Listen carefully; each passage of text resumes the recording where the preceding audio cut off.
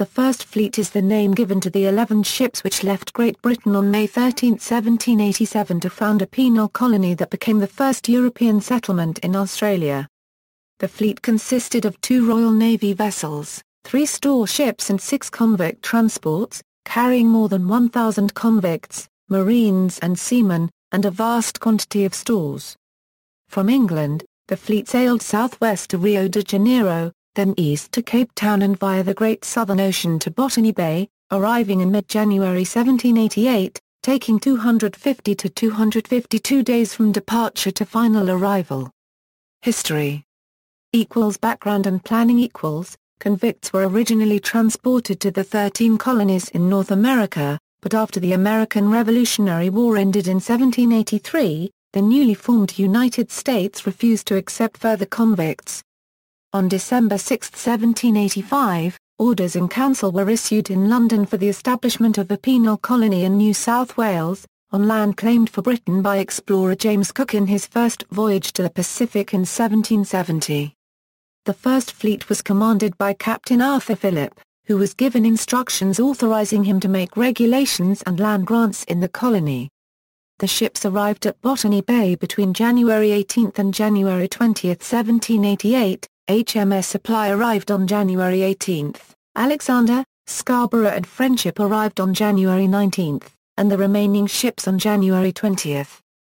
The cost to Britain of outfitting and dispatching the fleet was £84,000. Ships of the First Fleet Naval escort. The First Fleet included 2 Royal Navy escort ships, the 10-gun 6th-rate vessel HMS Sirius under the command of Captain John Hunter, and the armed tender HMS Supply commanded by Lieutenant Henry Lidgebird Ball. Convict transports. Food and supply transports, ropes, crockery, agricultural equipment and a miscellany of other stores were needed. Items transported included tools, agricultural implements, seeds, spirits, medical supplies, bandages, surgical instruments, handcuffs, leg irons and a prefabricated wooden frame for the colony's first government house. The party had to rely on its own provisions to survive until it could make use of local materials, assuming suitable supplies existed, and grow its own food and raise livestock. Scale models of all the ships are on display at the Museum of Sydney. The models were built by shipmakers, Lynn and Laurie Hadley, after researching the original plans, drawings and British archives. The replicas of the Supply, Charlotte, Scarborough, Friendship, Prince of Wales, Lady Penrhyn, Borrowdale, Alexander, Sirius, Fishburne and Golden Grove are made from Western red or Syrian cedar. 9 Sydney Harbour ferries built in the mid-1980s are named after First Fleet vessels. The unused names are Lady Penrhyn and Prince of Wales. People of the First Fleet The majority of the people on the First Fleet were British, but there were also African, American and French convicts on board. The group included seamen, marines and their families, government officials, and a large number of convicts, including women and children. The convicts had committed a variety of crimes, including theft, perjury, fraud, assault and robbery. The sentences the convicts received were transportation for 7 years, 14 years or for the term of their natural life. The 6 convict transports each had a detachment of Marines on board. Most of the families of the Marines travelled aboard the Prince of Wales. A number of people on the First Fleet kept diaries and journals of their experiences, including the surgeons. There are 12 known journals in existence as well as some letters. The exact number of people directly associated with the First Fleet will likely never be established, as all accounts of the event vary slightly. A total of 1,420 people have been identified as embarking on the First Fleet in 1787, and 1,373 are believed to have landed at Sydney Cove in January 1788. In her biographical dictionary of the First Fleet, Molly Gillen gives the following statistics: while the names of all crew members of Sirius and Supply are known, the 6 transports and 3 storeships may have carried as many as 110 more seamen than have been identified. No complete musters have survived for these ships.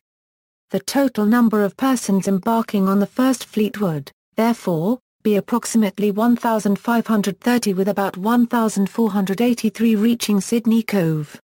Other sources indicate that the passengers consisted of 10 civil officers, 212 Marines, including officers, 28 wives and 17 children of the Marines, 81 free people, 504 male convicts and 192 female convicts, making the total number of free people 348 and the total number of prisoners 696, coming to a grand total of 1,044 people. According to the first census of 1788 as reported by Governor Phillip to Lord Sydney, the white population of the colony was 1,030 and the colony also consisted of 7 horses, 29 sheep, 74 swine, 6 rabbits, and 7 cattle. The following statistics were provided by Governor Phillip. David Collins' book An Account of the English Colony in New South Wales gives the following details. The Alexander, of 453 tons, had on board 192 male convicts, 2 lieutenants, 2 sergeants, 2 corporals, 1 drummer, and 29 privates, with 1 assistant surgeon to the colony. The Scarborough, of 418 tons, had on board 205 male convicts, 1 captain, 2 lieutenants, 2 sergeants, 2 corporals, 1 drummer, and 26 privates, with 1 assistant surgeon to the colony. The Charlotte, of 346 tons, had on board 89 male and 20 female convicts, 1 captain, 2 lieutenants, 2 sergeants, 3 corporals, 1 drummer, and 35 privates, with the principal surgeon of the colony. The Lady Penrhyn, of 338 tons, had on board 101 female convicts, 1 captain, 2 lieutenants, and 3 privates, with a person acting as a surgeon's mate. The Prince of Wales, of 334 tons, had on board 2 male and 50 female convicts, 2 lieutenants, 3 sergeants, 2 corporals, 1 drummer, and 24 privates, with the Surveyor General of the colony. The Friendship, a Euro of 228 tons, had on board 76 male and 21 female convicts, 1 captain, 2 lieutenants, 2 sergeants, 3 corporals, 1 drummer, and 36 privates, with 1 assistant surgeon to the colony. There were on board, beside these, 28 women, 8 male and 6 female children, belonging to the soldiers of the detachment, together with 6 male and 7 female children belonging to the convicts. The Fishburne storeship was of 378 tons. The Borrowdale of 272 tons. And the Golden Grove of 331 tons. On board this last ship was embarked the chaplain of the colony, with his wife and a servant. Not only these as storeships, but the men of war and transports, were stored in every part with provisions, implements of agriculture, camp equipage, clothing for the convicts, baggage, etc. On board of the Sirius were taken, as supernumeraries, the Major Commandant of the Corps of Marines embarked in the transports. This officer was also Lieutenant Governor of the colony, the Adjutant and Quartermaster, the Judge Advocate of the settlement, and the Commissary. With 1 sergeant, 3 drummers, 7 privates, 4 women, and a few artificers. The Chief Surgeon for the First Fleet, John White, reported a total of 48 deaths and 28 births during the voyage. The deaths during the voyage included 1 Marine, 1 Marine's wife, 1 Marine's child, 36 male convicts, 4 female convicts, and 5 children of convicts. The voyage equals. The First Fleet left Portsmouth, England on May 13, 1787. The journey began with fine weather, and thus the convicts were allowed on deck. The fleet was accompanied by the armed frigate Hyena until it left English waters. On May 20, 1787, 1 convict on the Scarborough reported a planned mutiny. Those allegedly involved were flogged and 2 were transferred to Prince of Wales. In general, however, most accounts of the voyage agree that the convicts were well behaved. On June 3, 1787, the fleet anchored at Santa Cruz at Tenerife. Here, fresh water, vegetables and meat were brought on board. Philip and the chief officers were entertained by the local governor, while 1 convict tried unsuccessfully to escape. On June 10 they set sail to cross the Atlantic to Rio de Janeiro, taking advantage of favorable trade winds and ocean currents. The weather became increasingly hot and humid as the fleet sailed through the tropics. Vermin, such as rats, and parasites such as bed bugs, lice, cockroaches and fleas, tormented the convicts, officers and marines. Bilges became foul and the smell, especially below the closed hatches, was overpowering. While Philip gave orders that the bilge water was to be pumped out daily and the bilges cleaned, these orders were not followed on the Alexander and a number of convicts fell sick and died. Tropical rainstorms meant that the convicts could not exercise on deck as they had no change of clothes and no method of drying wet clothing. Consequently, they were kept below in the foul, cramped holds. On the female transports, promiscuity between the convicts and the crew and marines was rampant, despite punishments for some of the men involved. In the doldrums, Philip was forced to ration the water to 3 pints a day. The fleet reached Rio de Janeiro on August 5 and stayed for a month. The ships were cleaned and water taken on board, repairs were made, and Philippe ordered large quantities of food. The women convicts' clothing had become infested with lice and was burnt. As additional clothing for the female convicts had not arrived before the fleet left England, the women were issued with new clothes made from rice sacks. While the convicts remained below deck, the officers explored the city and were entertained by its inhabitants. A convict and a marine were punished for passing forged quarter dollars made from old buckles and pewter spoons. The fleet left Rio de Janeiro on September 4 to run before the westerlies to the Cape of Good Hope in southern Africa, which it reached on October 13. This was the last port of call, so the main task was to stock up on plants, seeds and livestock for their arrival in Australia. The livestock taken on board from the Cape of Good Hope destined for the new colony included 2 bulls, 7 cows, 1 stallion, 3 mares, 44 sheep, 32 pigs, 4 goats and a very large quantity of poultry of every kind. Women convicts on the Friendship were moved to other transports to make room for livestock purchased there. The convicts were provided with fresh beef and mutton, bread and vegetables, to build up their strength for the journey and maintain their health. The Dutch colony of Cape Town was the last outpost of European settlement which the fleet members would see for years, perhaps for the rest of their lives. Before them stretched the awesome, lonely void of the Indian and Southern Oceans, and beyond that lay nothing they could imagine. Assisted by the gales in the roaring 40s latitudes below the 40th parallel, the heavily laden transports surged through the violent seas.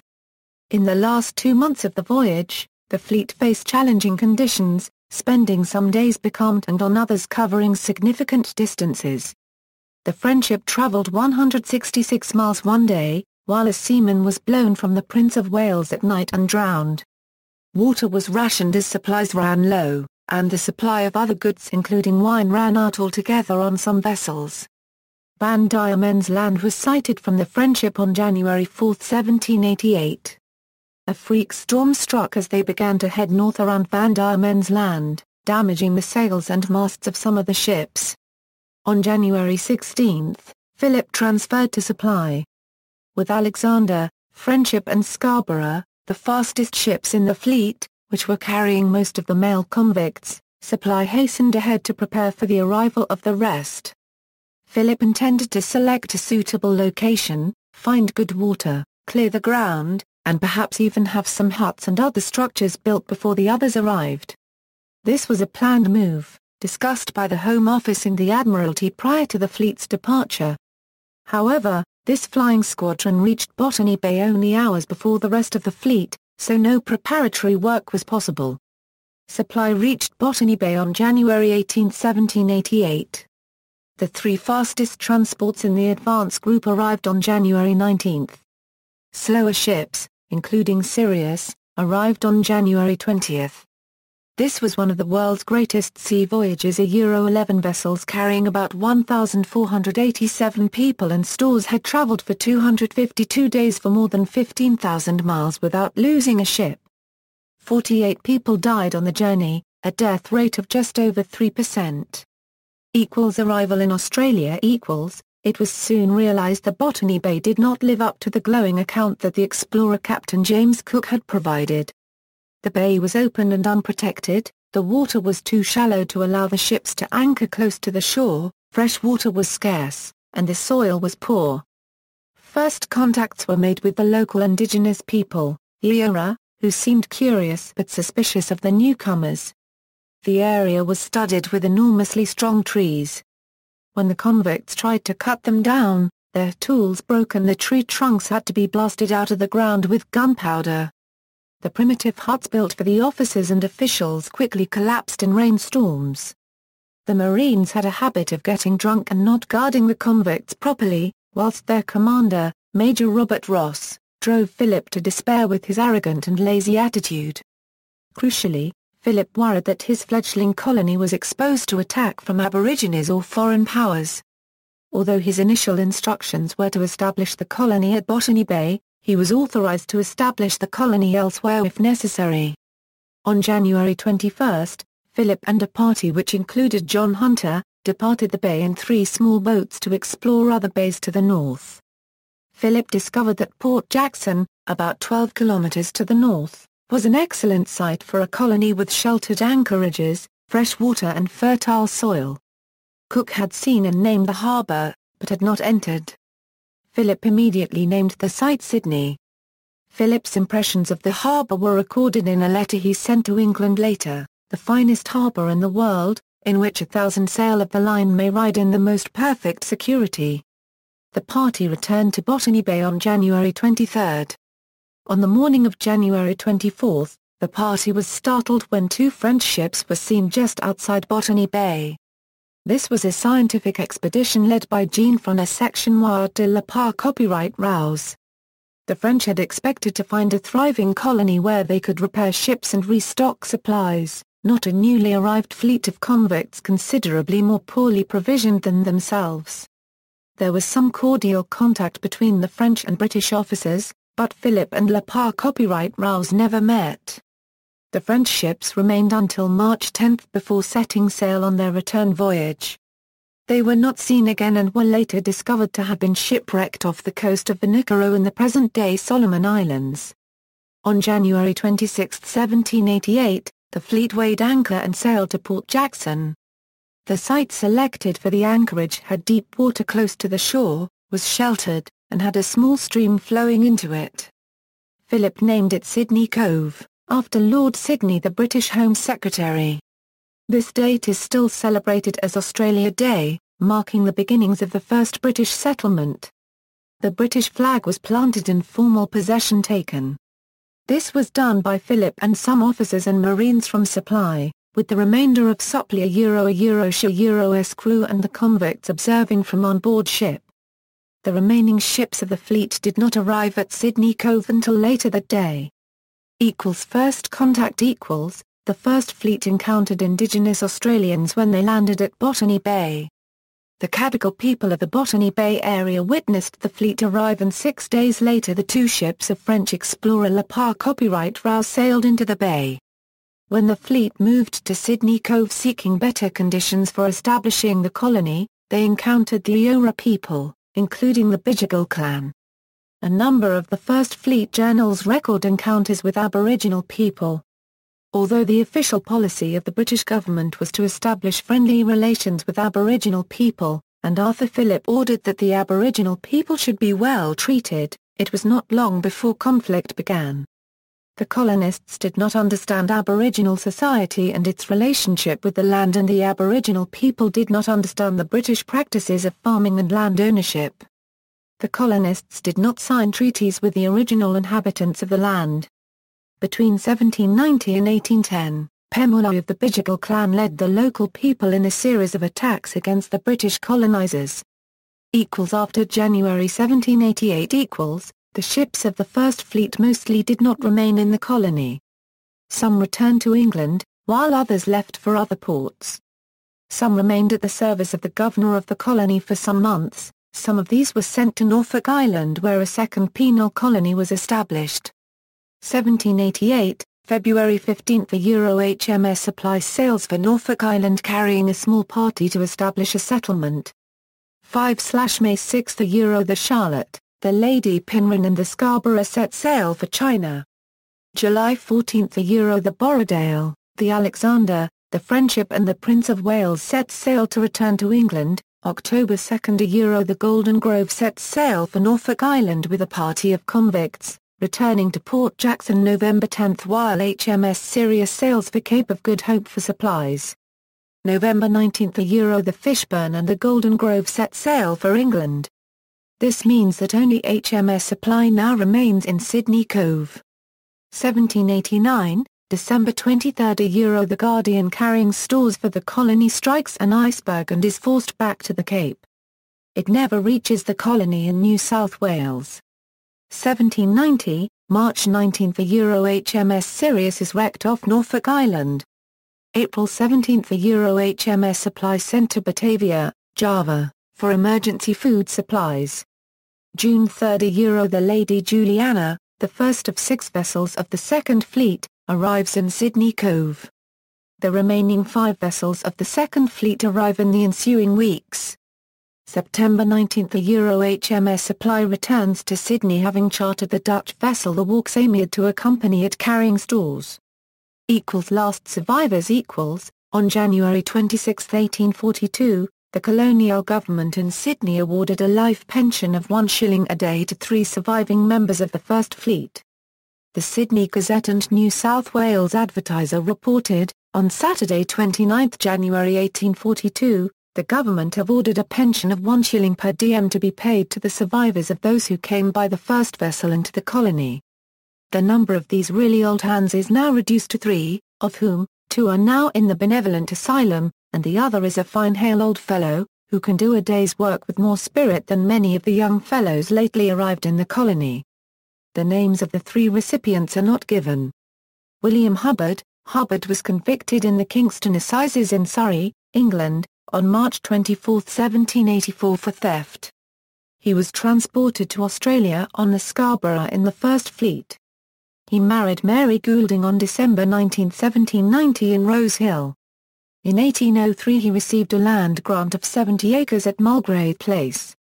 He died on May 18, 1843 at the Sydney Benevolent Asylum. His age was given as 76 when he was buried at Christchurch Street, Lawrence, Sydney on May 22, 1843.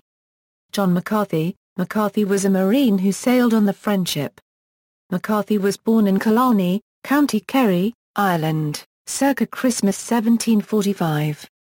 He first served in the colony of New South Wales, then at Norfolk Island where he took up a land grant of 60 acres.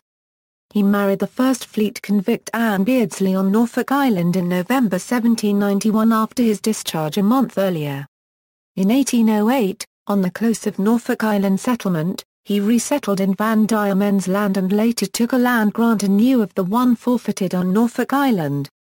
The last few years of his life was spent at the home of his granddaughter and her husband, Mr. and Mrs. William H. Budd, at a place called Kinlochoo in near Donnybrook, Victoria. McCarthy died on July 24, 1846, 6 months past his 100th birthday.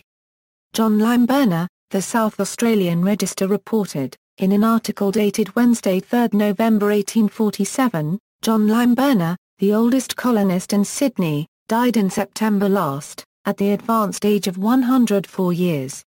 He helped to pitch the first tent in Sydney, and remembered the first display of the British flag there, which was hoisted on a swamp oak tree, then growing on a spot now occupied as the Water Police Court. He was the last of those called the First Fleeters and, notwithstanding his great age, retained his faculties to the last. John Limeburner was a convict on the Charlotte. He was convicted on July 9, 1785 at New Sarum, Wiltshire of theft of a waistcoat, a shirt and stockings. He married Elizabeth Ireland in 1790 at Rose Hill and together they establish a 50-acre farm at Prospect. He died at Ashfield in September 1847 and is buried at St John's, Ashfield. John Jones was a Marine on the First Fleet and sailed on the Alexander. He is listed in the NSW 1828 census as aged 82 and living at the Sydney Benevolent Asylum. He is said to have died at the Benevolent Asylum in 1848. Samuel King. King was a scribbler before he became a Marine. He was a Marine with the First Fleet on board the flagship Sirius. He shipped to Norfolk Island on the Golden Grove in September 1788, where he lived with Mary Rolt, a convict who arrived with the First Fleet on the Prince of Wales. He received a grant of 60 acres, lot number 13, at Cascade Stream in 1791. Mary Rolt returned to England on the Britannia in October 1796. King was resettled in Van Diemen's Land, boarding the city of Edinburgh on September 3, 1808, and landed in Hobart on October 3. He married Elizabeth Thackeray on January 28, 1810. He died on October 21, 1849 at 86 years of age and was buried in the Wesleyan Cemetery at Levita Road, Back River.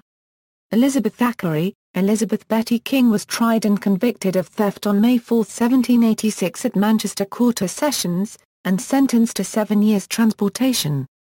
She sailed on the Friendship, but was transferred to the Charlotte at the Cape of Good Hope. She was shipped to Norfolk Island on the Sirius in 1790 and lived there with James Dodding. In August 1800 she bought 10 acres of land from Samuel King at Cascade Stream. Elizabeth and James were relocated to Van Diemen's Land in December 1807 but parted company sometime afterwards. On January 28, 1810 Elizabeth married First Fleeter Private Samuel King and lived with him until his death in 1849, making him probably the last male First Fleeter. Betty King died in New Norfolk, Tasmania on August 7, 1856, aged 89 years.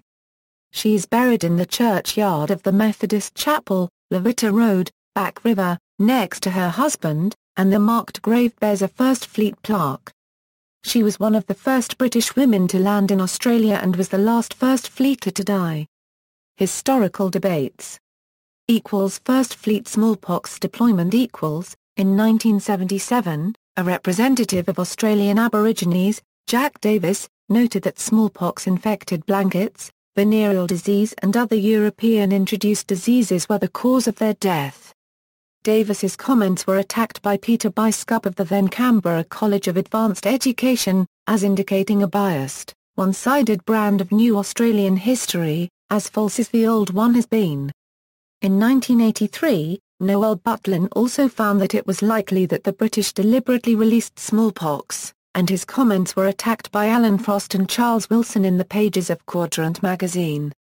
However, in 1996, David Day reviewed this dispute and concluded that there remains considerable circumstantial evidence to suggest that officers other than Phillip, or perhaps convicts or soldiers angered by Aboriginal attacks on their fellows, deliberately spread smallpox among the Aborigines.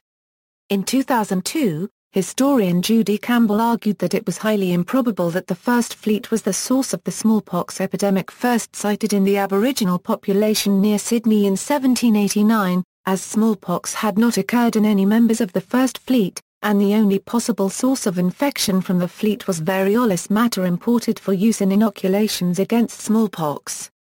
Campbell argued that the variolous matter was probably inactivated by heat and humidity and claimed that there was no evidence that Aboriginal people were exposed to this material.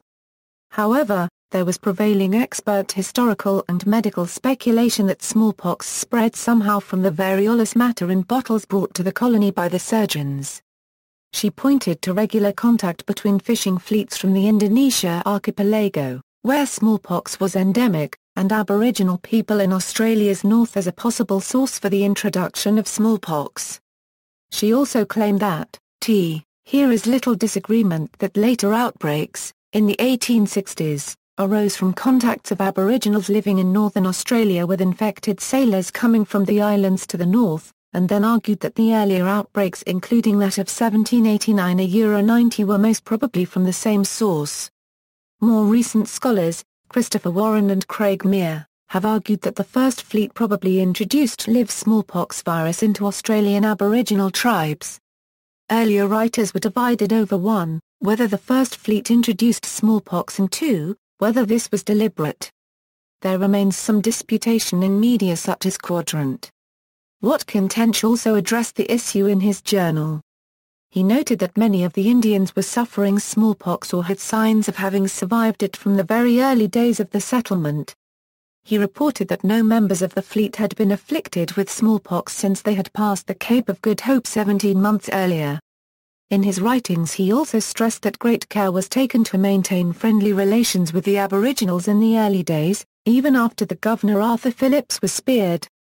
It is now known that the smallpox virus could have retained enough virus to infect local tribes and that there was no smallpox at Makassar for any early introduction of the disease at Port Jackson, Warren, Mir. Warren cited below. However, Campbell notes that while most of the fishermen came from South Sulawesi, others come from elsewhere in the archipelago and that the Timorese, with a shorter voyage than the Macassans, are likely to have visited. Warren's analysis of the viability of bottled smallpox virus is consistent with the discovery, in July 2014, of at least 2 bottles containing viable smallpox in the United States. The viability of the smallpox virus, over 50 years old, was confirmed by the director of the U.S. Center for Disease Control, Tom Frieden. According to the Washington Post, the boxes were in a storage room kept at about 40 degrees. Several vials were labeled as flu virus, mumps or typhus, he said. 16 vials were labeled variola, or smallpox, or were suspected of containing smallpox virus. In 2004, Jan Kosumbas dismissed the Macassan theory and argued that the situation confronting the First Fleet settlers was propitious for a genocidal response. In 2009, Michael Bennett argued that it was communicated deliberately in Bulletin of the History of Medicine. Bennett proposed that convicts may have been responsible, as an act of revenge against local Aboriginal tribes. In 2014, Warren reanalyzed the controversy and concluded that British Marines were most likely to have spread smallpox when they ran out of ammunition and needed to expand the settlement to Parramatta. See Warren, c. Smallpox at Sydney Cove. Who, when, why. Prior to the publication of Warren's article, John Carmody argued that the epidemic was an outbreak of chickenpox which took a drastic toll on an Aboriginal population without immunological resistance. With regard to smallpox, Dr. Carmody claimed, there is absolutely no evidence to support any of the theories and some of them are fanciful and far-fetched. Carmody did not cover the evidence provided by Ms. Jan Kosumbas in her 2004 piece Biological Warfare in Early New South Wales. Kosumbas's approach has been corroborated in part by Mir and Bennett and, more strongly, by Warren. Warren subsequently covered the chickenpox theory at Endnote 3 of Smallpox at Sydney Cove. Who, when, why, and effectively refuted it in United Service, Journal of the Royal United Services Institute of New South Wales, Volume 65, March 2014, pg. 7. In 2009, Mir argued in Occam's Razor, an ABC radio presentation, that there is no proof that smallpox was deliberately released by the British in Sydney. Contrary to Mir, Michael Bennett and Warren argue that the spread of smallpox in 1789 may have been, or most likely was, deliberate. Michael Bennett argued that it was communicated deliberately in Bulletin of the History of Medicine. Bennett proposed that convicts may have been responsible, as an act of revenge against local Aboriginal tribes. However, a dialogue in a 2014 ABC radio presentation claims 6 key facts suggesting that the deployment of smallpox was a deliberate act by some officials. Serious errors in supplying Marinese unregistered trademark equipment, specifically musket balls, flintlock repair tools and cartridge paper. A fatal insufficiency of military manpower, the failure to resupply the colony, the presence of bottles of smallpox virus, a requirement for official sanction to row boats down the harbour, the range of military tactics used against native peoples in the 18th century before more enlightened values and notions of justice prevailed. While the viral and bacterial causes of many diseases were unknown in the colonial period, the British establishment had been aware since 1714 that smallpox could be spread using infective materials. Legacy = Commemoration Garden = After Ray Collins, a stonemason, completed years of research into the First Fleet, He sought approval from about 9 councils to construct a commemorative garden in recognition of these immigrants. Liverpool Plains Shire Council was ultimately the only council to accept his offer to supply the materials and construct the garden free of charge. The site chosen was a disused caravan park on the banks of Quirindi Creek at Wallabadar, New South Wales. In September 2002 Collins commenced work on the project. Additional support was later provided by Neil McGarry in the form of some signs, and the council contributed $28,000 for pathways and fencing. Collins hand-chiseled the names of all those who came to Australia on the 11 ships in 1788 on stone tablets along the garden pathways. The stories of those who arrived on the ships, their life, and first encounters with the Australian country are presented throughout the garden. On January 26, 2005, the First Fleet Garden was opened as the major memorial to the First Fleet immigrants. Previously, the only other specific memorial to the First Fleeters was an obelisk at Sansasai, New South Wales. The surrounding area has a barbecue, tables, and amenities. See also: Arthur Bose-Smith, a Eurosurgeon on the Lady Penrhyn, Australian Frontier Wars, Convicts in Australia, Convict Women in Australia, European Exploration of Australia, History of Australia, History of Australia, History of Indigenous Australians, Journals of the First Fleet, Penal Transportation, Prehistory of Australia, Second Fleet, Terra Nullius, Third Fleet. References